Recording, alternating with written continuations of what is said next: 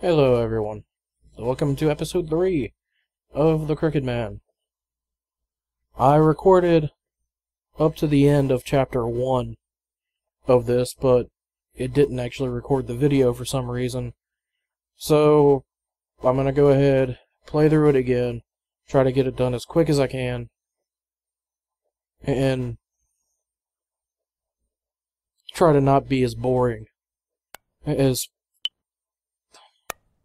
I can be, having already done this before. If you remember last time, we had our first encounter with the Crooked Man. And he grabbed us and didn't really want to let us go. I'm trying to remember where I have to go now. That's right, it's up here.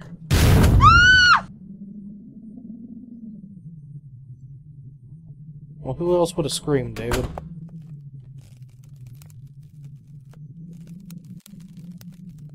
Well, apparently the floor fell out from beneath her.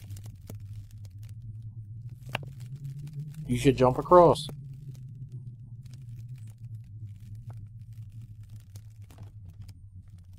It's exactly the reason why you should jump across.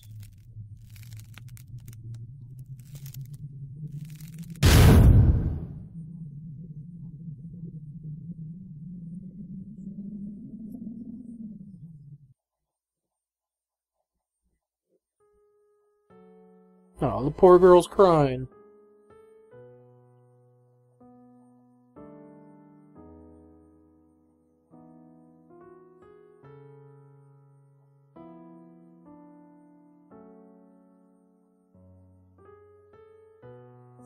Does anyone else notice that she looks like a redhead in the close-up pictures, but out here she's completely brunette?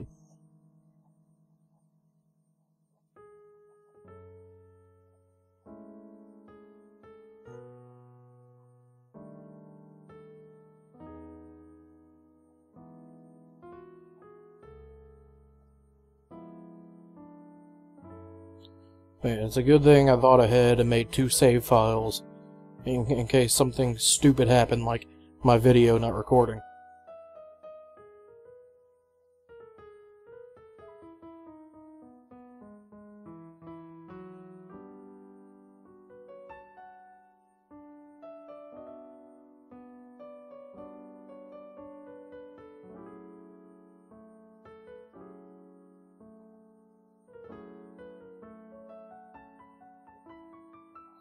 I really don't know anything about the guy I'm looking for.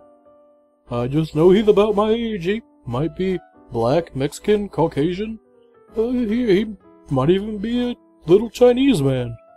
Or a big Chinese man, for that matter.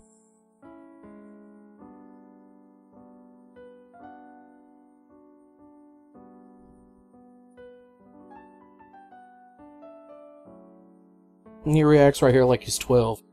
I am not.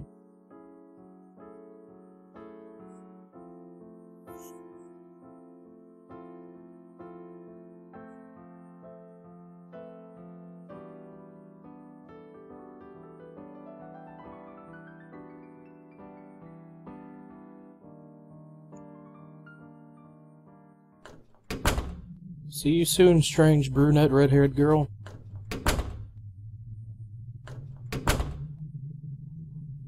And with that, to the basement.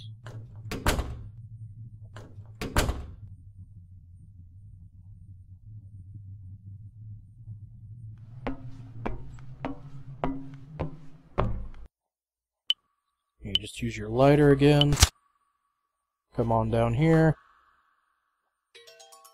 A bronze key.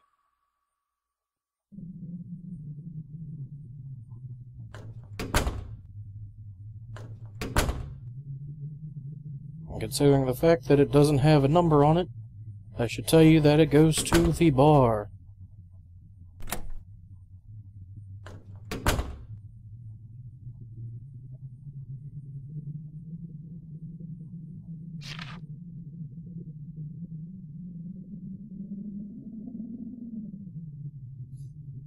It's probably for the best that I'm having to record this a second time, because the first time through, I was doing a really stupid voice reading this. I don't even know what kind of accent it was. It was like a mixture of British and something else.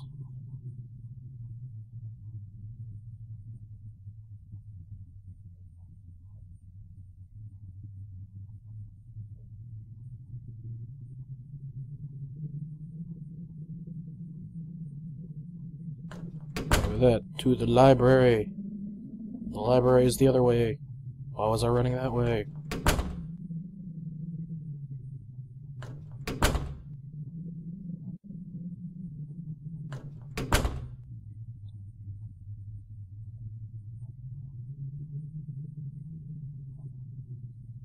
The trick to this puzzle is seeing what chapter numbers are missing.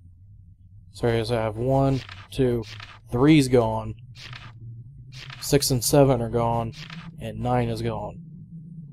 So you gotta remember 3, 6, 7, 9 are right here. First time through I didn't save.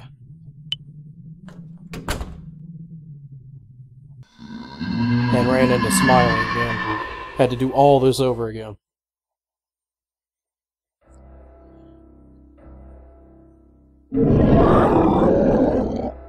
Show me that smile again. Don't waste another minute on your crying. We're nowhere near the end. Alright, come on, Smiley.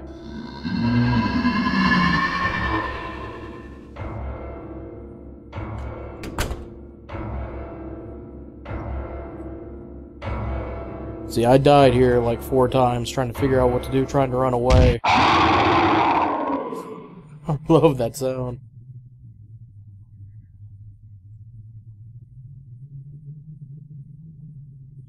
But, yeah.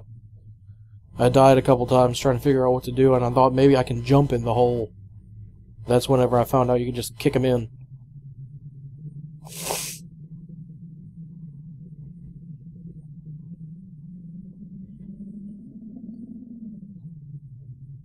Yeah, that'll go over really well. Hey, Sissy, there's this strange guy, and his head is upside down. Well, it's not really upside down. His neck is just... He's kind of like a weird giraffe man with a neck that hangs off to the side, and that's how his head's upside down.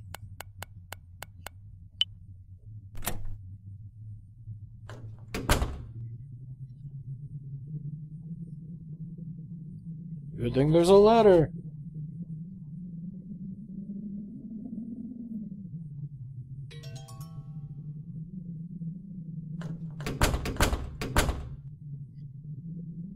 Two, 210.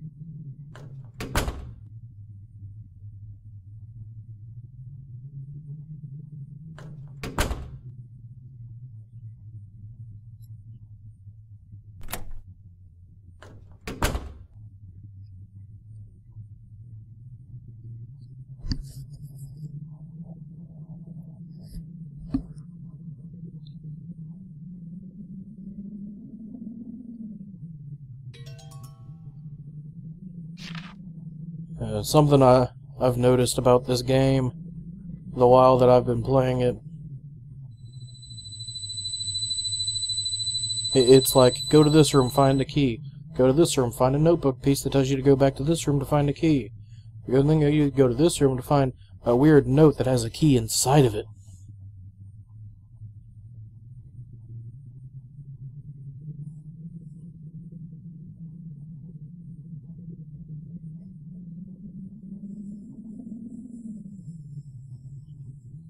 Real men never forget.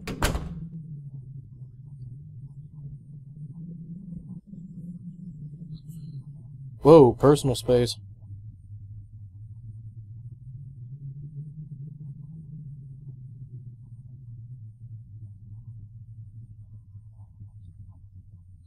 Yeah, you won't believe me, sissy. I saw this strange guy that smiles. He has no eyes, but he smiles at you. And he goes, and then he tries to eat you. True story.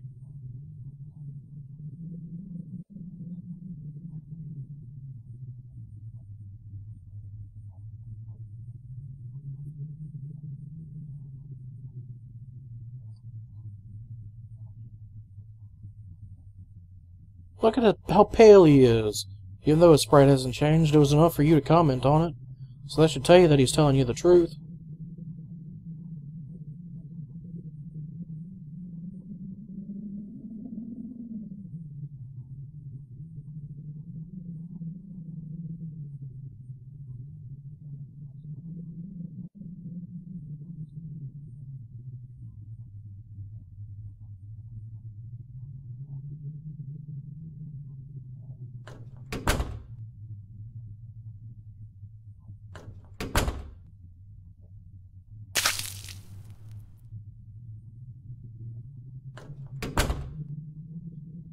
Strange red writing on the floor.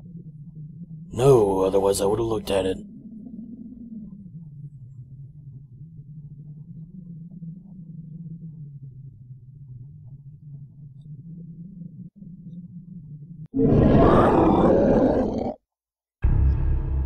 Come on, Chuckles.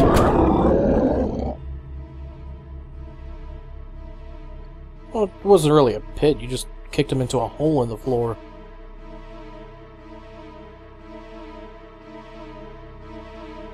And here you throw the alcohol. Get our boy wet. Then light his ass on fire.